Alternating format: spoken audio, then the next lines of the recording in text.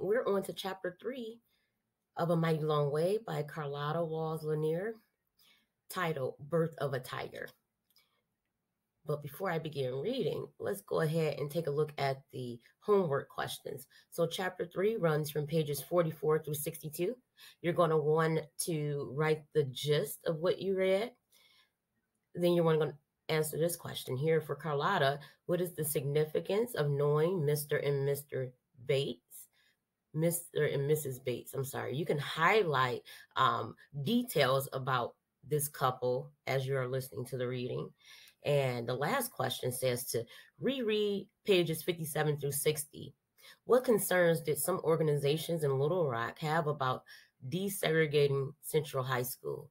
How did those concerns affect Carlotta and the Little Rock Nine? So you might want to highlight the concerns of some of these organizations in Little Rock.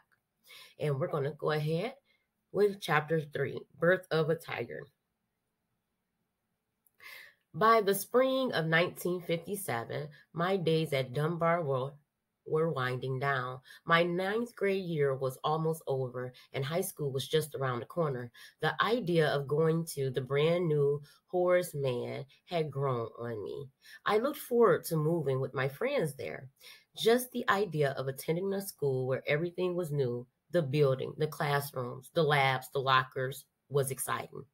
Then one day before the end of the school year, I was sitting in my homeroom class when the teacher made an announcement. Central High School will be integrating in the fall. If our homes fell within certain border streets and we were interested in attending, we should sign the sheet of paper circulating around the room. 3 years after the U.S. Supreme Court had ordered schools to integrate, it was really about to happen in Little Rock. But you wouldn't have known that there was anything special about this moment. No one asked a question. No one offered a comment. No one passed notes or even whispered to one another. If there was any excitement, uncertainty, nervousness, or fear in the room, none of my peers or our teacher expressed it. The announcement was treated as just another administrative task. It caught my attention, though. My address put me in Central's attendance zone, so I had a quick decision to make. My mind weighed the options. Central High, that grand building looming in the distance as I walked to school practically every day now, would open its doors to me. I'd heard so much about it. I knew I could get into Philander Smith or Arkansas A&M and but I couldn't help wondering how much wider my options for college would be if I attended Central and suddenly had all of its resources available to me. Plus, Central had competitive athletic teams, and it was just a mile from my home, much closer than Mann. My decision was made. When the sign-up sheet got to me, I eagerly wrote down my name. There were other names on the list, but it didn't occur to me to note who they were. When I made it home from school that afternoon, I didn't even mention my decision to my parents. It wasn't a calculated choice to keep the news from them, but it just never came up. I know that sounds strange, but I've always been independent. I also tend not to make a big deal of things, even at times when something really is a big deal. In my mind, I had done what my parents would have expected. They had told me all of my life that a good education was paramount and that I should always strive for better. I'm going to go ahead and increase this screen here. Okay. Central clearly seemed the better choice for me, so my decision didn't stick out in my mind as one that needed much discussion. I must say, though, I was also just naive. I thought I had made a simple decision to go to a different school. I had no idea how much my life and the lives of those closest to me were about to change. This is a very good piece of evidence here. Let me go ahead and underline this in red. We're always thinking about the incidents in Carlotta's life that helped to change who she is or what helped to shape her story. And here she says she just thought she was going to a different school. She had no idea how much her life was getting ready to change. Okay, that's very good there. Always make sure you're annotating along the way. As the school year ended, my thoughts were consumed with planning my summer. I knew the Brooklyn Dodgers would play the Cardinals and that my family would drive to St. Louis for the game. I wondered how many Arkansas Travelers minor league games I'd get to see and which inward league teams would come to town. I knew we at least catch all of the big games on the radio. By then, Daddy also had bought our first television so that we could see some of the games too. First television in 1957. That's pretty paramount, I would say, class. These were good financial times, Carlotta says. Construction jobs were plentiful. And for several years, Daddy had been earning enough money to splurge on a few luxuries, like the TV. He also was putting the finishing touches on a new wing he had added onto the back of the house. The renovation started at the old kitchen, which he widened and opened into a new den. A door from the den led into a large master bedroom with an entire wall divided into his and her closets. My parents needed the extra space for their expansive wardrobes. The room was spacious and bright, with lots of light streaming in from a pair of horizontal windows close to the ceiling. Among my favorite features of the room were its light oak hardwood floors, which I had helped Daddy lay. Daddy taught me lots of practical skills, including some tasks that fathers of my generation were more likely to teach their sons. I helped out when he mowed the yard and trimmed the bushes. He would even have me watch while he changed a tire on the car. Mrs. Fox, our neighbor, didn't drive, so when Daddy drove her to the grocery store, he taught me how to shop. You don't just pick up any jar of olives, he would say. Sometimes you want this brand or that one. Sometimes quality matters more than price. When he worked in Big Daddy's Cafe, I was his gopher, setting up tables and delivering orders to the cook. He taught me how to make chili mac. Ooh, that sounds delicious, class. We might have to make this for class tasting. Listen to this. Carlotta's father taught her how to make chili mac, homemade chili with macaroni or spaghetti added. One of the mainstays at the cafe. And when he worked the cash register, I sat on a high stool while he showed me again and again how to count money and give change to customers quickly. I was just 13 when he first taught me to drive. He and I would hop into his truck and head to a deserted back road somewhere in town. Then he'd hand over the wheel. Daddy was a patient and diligent teacher, always had been. I was barely past the toddler stage when he began waking me up at 5 a.m. before he went to work to go over my ABCs and numbers. I'd roll my red wagon full of ABC blocks to him and dutifully recite my alphabet and numbers. The house would be as still as the dawn, with just Daddy and me puttering around. When it was time for him to go to work, he kissed me on the cheek and head with his metal lunchbox out the door. My teenage friends were crazy about Daddy too, especially the guys, some of whom found it difficult to communicate with their own fathers, who tended to be more rigid and stern. Herbert, one of the regulars in our neighborhood softball games, once told me that he always enjoyed talking to my father.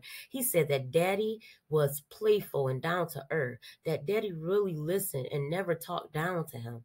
Daddy had a big soft spot in his heart for his daughters. Mother did too. Nothing revealed that more than when the two of them decided during the summer to give their dream bedroom to me.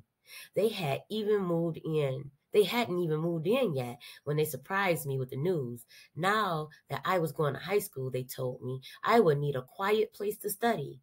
I could hardly believe my ears. For the first time in my life, I had a room of my own. I knew how my parents wanted and needed a bigger bedroom, but they were willing to wait at least a few more years until I left for college. Their sacrifice and generosity spoke eloquently to me about what they considered important. My education meant far more to them than their own desire for comfort. I'm going to highlight this too, class, because again, this speaks to what Carlotta values most. Okay, not only does her family mean a lot to her, but so does education. We're always annotating for details that speak to what helped to shape Carlotta's story. Let's keep going. When it came to taste and style, my parents were two of a kind. They didn't have much, but whenever they pulled themselves together for a night on the town, they looked like $1,000,000. Their daddy in his Italian design hat, dress suit and shoes, and mother in something flowy with glittery jewels around her neck. There was nothing pretentious or haughty about mother. Daddy just loved spoiling her, and whatever mother wanted from him, she generally got. She didn't believe in buying things on credit, so he often worked 2 or 3 jobs at a time, whatever it took to provide for her family. His family was his pride. You can see it all over his face, especially when he stepped out with his glamorous wife on his arms. Class, remember on page 176 are images of Carlotta's family and all of the people who played a very significant role in her life and the integration of Little Rock Central High School. So she said her parents were beautiful every time they went out on a night, on a town. And look at her parents here. They are absolutely gorgeous. I don't know if you can actually see this here, or I can actually scroll down to page 176. Let's do that. Let's see how this works for us. Page 176. And I'm going to go right back up to our reading. Here we go. This is much better. Okay, look at parents out on a town here. Carter Lou and Juanita Walls there. And then remembering the prologue when Carlotta mentioned how her mom kind of modeled her style after the beautiful magazines Jet and Ebony with flowers in her hair. Mother wearing her trademark magnolia in her hair like Billie Holiday. And then here are her parents and Carlotta here. And of course, Carlotta as an 8-year-old.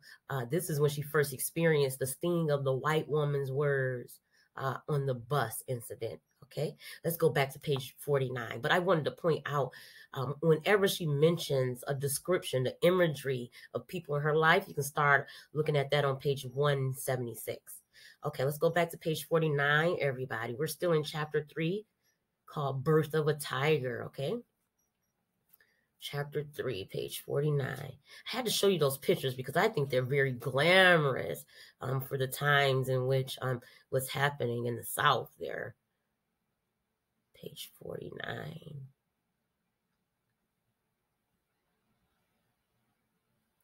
Where am I? I'm sorry, it's taking up so much time. Okay, here we go. Page 49. Okay, next time I won't scroll all the way down there like that. Okay, so on page 49 here, 48, 49, okay, 48, we were here. So she was talking about how glamorous her parents were, and I just had to scroll all the way down to show you on page 176 because they really were, okay? She says you could see it all over his face, especially when he stepped out with his glamorous wife on his arm. Page 48. That sense of style extended to our home. As my parents made changes here and there, our house took on a more open, modern look, inspired, I'm almost certain, by mother's many magazines. She had subscriptions to the most popular ones of the day: Look, the Saturday Evening Post, Life, and of course, Ebony and Sophia.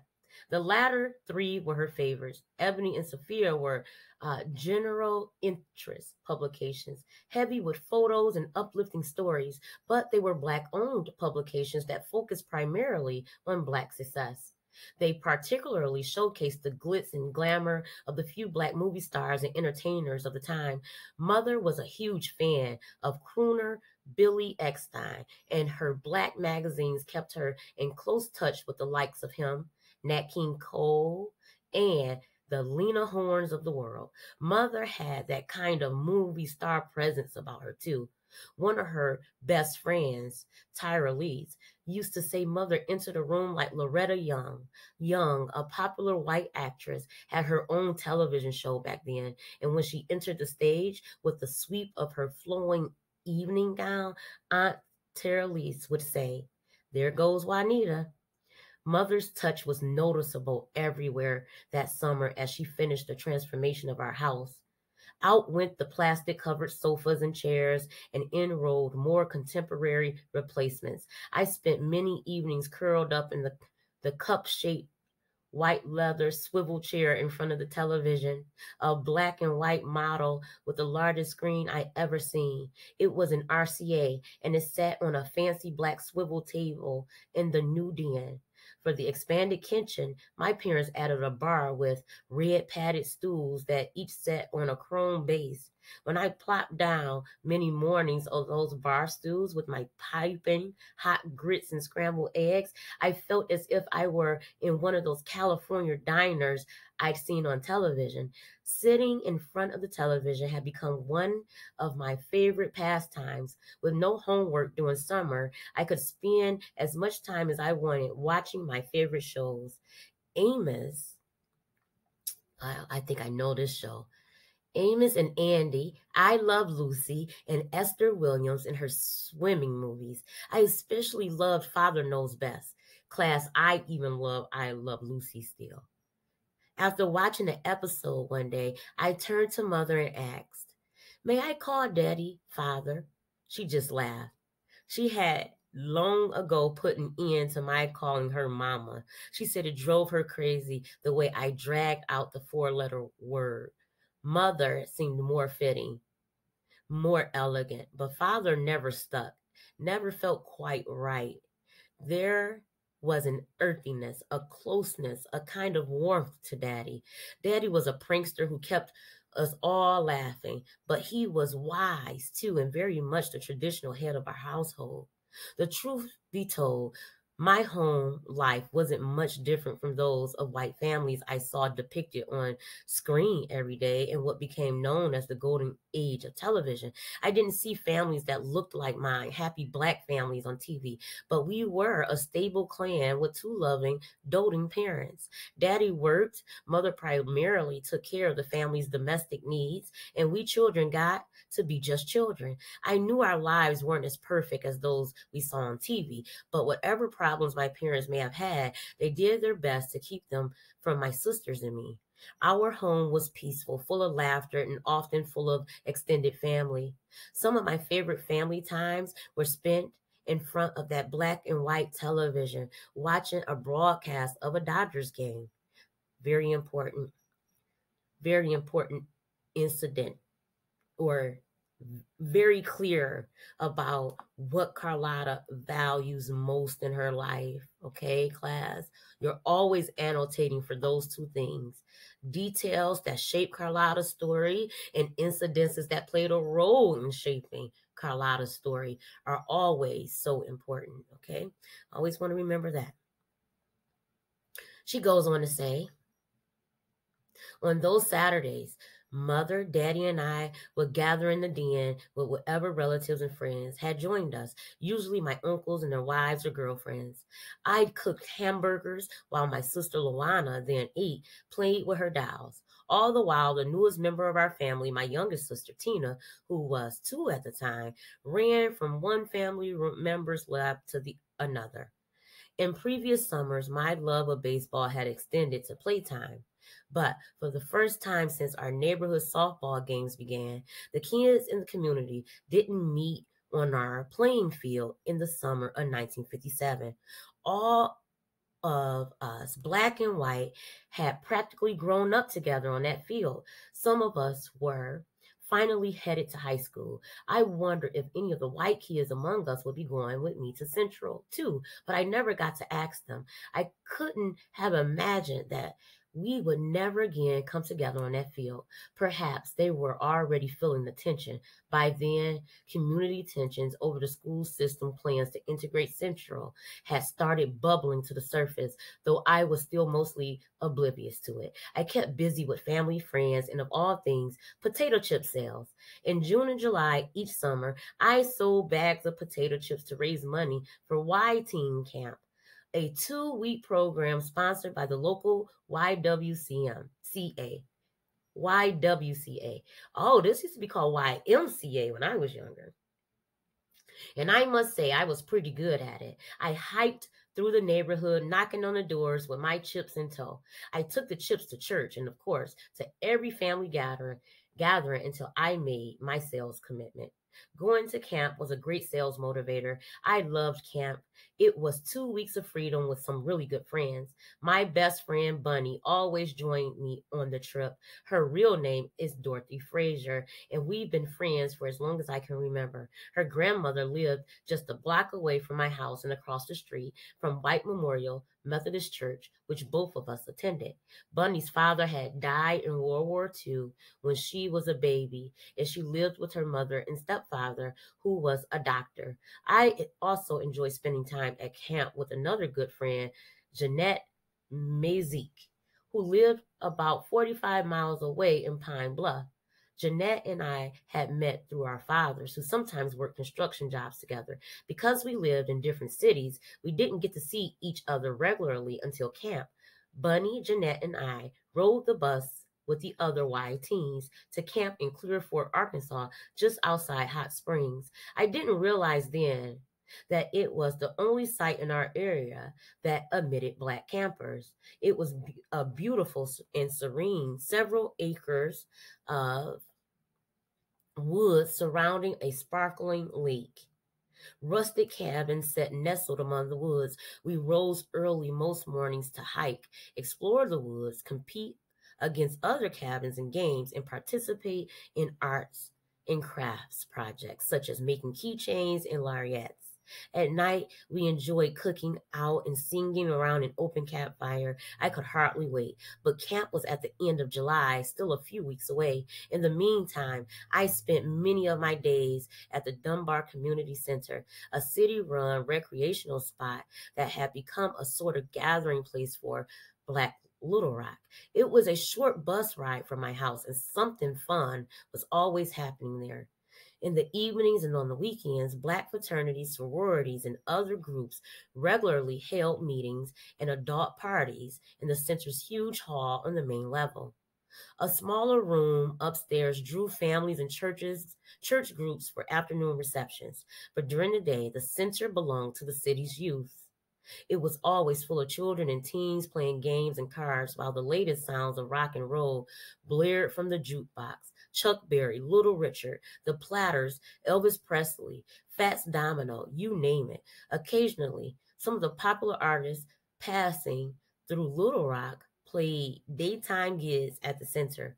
One afternoon, I made my way there to see the duo Mickey and Sylvia perform their latest hit, Love is Strange. I was headed in the door when I spotted Ernest Green, a friend and former Dunbar student.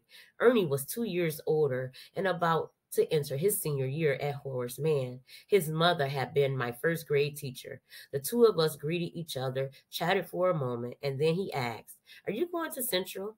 "Yep," I responded proudly. He told me that he had signed up too, but that none of his friends wanted to leave Mann in their senior year. One of them, Lottie Haught, who would later become Lottie Shackelford, the first woman elected mayor of Little Rock, had just achieved her long-time goal of becoming editor of the Bearcat, the school newspaper. Ernie asked if I knew of anyone else who had signed up for Central, but I didn't. My friend Peggy, who lived 2 blocks from me, had told me she had no interest in going to Central. She was having too much fun at the new man. Ernie looked concerned. "We need to contact a few people and see if they want to go with us," he said. We agreed and headed into the center. "See you at Central," I said. A few weeks later, I stepped outside my home to meet the postman as usual and was surprised to find a letter for me from the Little Rock School District. I read it quickly and ran inside to show Mother confirmation of my admittance to Central. She smiled approvingly and congratulated me. That's the first time I remember any communication with her about my decision to go to Central. Even then, there was no big decision, but I could tell she was happy for me. The card instructed me to show up at Central on a certain date in August to register for fall classes. Now I was getting excited. But just 2 days into August, misfortune struck my family. I was standing on the porch that day when Mother stepped to the front door and called me inside. The distress on her face and her red eyes told me right away that something was wrong. Papa Holloway was gone, she said. Oh my goodness, class, did I just read what I just think I read? Not Papa Holloway. I'm going to underline this. She said the distress on her face and her eyes told me right away that something was wrong. Papa Holloway was gone, she said. Our patriarch. Think about the paternal side of Carlotta's family tree. So Papa Holloway has to be Carterlou's father. Our matriarch, the man who had raised her, protected her, and kept the ground beneath her steady in those early days after her mother left, was dead.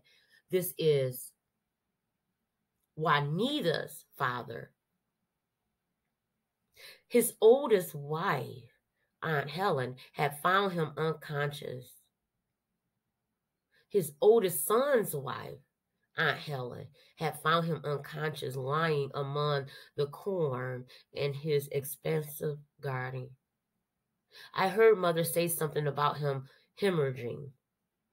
I'd never heard that word before. I hugged her as she wept inconsolably. My heart ached too. Papa's death dulled the excitement I had felt in the days before. But as relatives chatted in our home after the funeral on August 7th, I heard Mother tell some out-of-town relatives, you know, Carlotta will be going to Central in the fall. There was pride in her voice, which lifted my spirits. However, when word got out that I was going to Central, not everyone in my family agreed with my decision. I couldn't understand why Aunt Eva, the Dunbar librarian, didn't seem particularly excited when I told her. That was unusual for her because she was such a high-spirited, fun-loving person. I learned through the family grapevine much later that she wanted my parents to withdraw me from Central and send me to Man. She didn't understand I'd heard why I needed to go to that school. Aunt Eva and all the other staff members at Dunbar were a proud bunch, and rightly so. They had given up their summers and holidays to add postgraduate degrees to their resumes. They had labored in a school system that still paid them less than a generally less educated white teacher. They had invested their skills and hearts in preparing Black children for a world that would require them to be twice as good and work twice as hard. And they had produced stellar students despite the discrepancies in resources. Those dedicated Black educators knew where their loyalties lay, but they weren't at all confident that their white colleagues at Central would be able to look past the skin color of Black students, see and nurture the future doctors, lawyers, scientists, and entrepreneurs we could become. So while the Dunbar staff may have understood and supported the justice of the Supreme Court decision in Brown, if they were a tad chilly to the practicality of it, their sons and daughters, nieces and nephews being the first to go over to that school, they believed they had good reason. Nothing was ever quite so black and white. Of course, as stubbornly determined teenager, I couldn't fully understand why all of my relatives weren't just thrilled that I was preparing to attend one of the top high schools in America. Hadn't they always preached to me about the values of education? Hadn't they always encouraged me and shown by example that I should open myself to opportunities for advancement. So the concern and reluctance among a few of them to embrace my decision fully didn't sit too well with me back then. It smacked of hypocrisy. With maturity, I would come to understand the gray that sometimes sits between right and wrong, and I would come to appreciate that their concern was more out of love than anything else. But at that time, I just turned I just tuned them out. Thankfully, mother and daddy would not be influenced either. So, as registration day grew closer, I called Gloria Ray, a classmate at Dunbar. We had taken typing together and were members of Honor Society. She was a serious student. She wanted to be an atomic scientist, for goodness sake. I suspected that if anyone else was considering Central, she was on the list. I was right. Gloria told me that she was indeed planning to attend and had received the same card about registration day. She agreed to pick me up. As planned, Gloria and I rode together to Central for the first time. We considered the day so routine that we went without our parents. Our parents were very protective and would have demanded to go alone if they had any inkling of trouble, particularly Gloria's father. Harvey Ray was much older than my parents and had already retired from the U.S. Department of Agriculture. There, he'd founded the Arkansas Agricultural Extension Service for inwards. He had received a degree in horticulture under Booker T. Washington at Tuskegee Institute and worked as Washington's assistant. Her mother, Julia, worked as a sociologist for the state of Arkansas. Gloria's siblings and older brother and sister were already grown. Gloria was the baby of the family. She parked the car about a block away from Central, and we made our way to the front of the school. It was a clear, sunny day as we moved closer. I was filled with awe. I had never been this close to the front of Central before, and the yellowish brick and white concrete building was even bigger and more elegant than I had imagined. As I stood ground level and stared up at that great entrance, I felt tiny. Concrete stairs flowed up from two sides and seemed to go on forever. The building seemed at least 5 stories high, and I wondered if there were elevators inside. Gloria and I climbed the steps, headed for the main entrance on the second floor. At the top, we passed beneath 4 white life-size statues of Greek gods and goddesses. Each bore an inscription that seemed to carry a message about the place: ambition, personality, opportunity, preparation. At first, when Gloria and I stepped into the school, we didn't know which way to go. The closed doors of the auditorium faced us just a few steps away, and signs pointed toward the main office to our left. We followed the signs to the office. We had barely made it inside the office door when a woman behind the counter quickly rose from her seat and approached us. I announced that we were there to register for the fall semester. She introduced herself as Miss Opie, the registrar. She smiled and handed each of us a card that said we had to attend a special meeting at Superintendent Blossom's office with our parents before we could register. Gloria and I looked at each other, completely baffled. Miss Opie was firm, not the warm and fuzzy type, but pleasant enough as she explained that everything would be okay. The superintendent just needed to meet with us before the opening of school. None of the other administrative workers even looked our way. Gloria and I thanked her, then turned and walked back out of the office and down the steps, headed for her car. The two of us weren't quite sure what to make of what had just happened. It was silly, we agreed, for school officials to instruct us to show up for registration, only to give us another card requiring us to attend another meeting. Why did we need to meet with the superintendent anyway? Why was it necessary to bring our parents? And who else would be at the meeting? Gloria and I grumbled all the way to the car. As we got closer, we noticed a car parking just behind Gloria's car. An attractive honey-colored woman wearing a dress and heels hopped out and began hailing us over to her. hailing us over. Like, come here. I recognized her right away. It was Daisy Bates, president of the Arkansas State Conference of NAACP branches.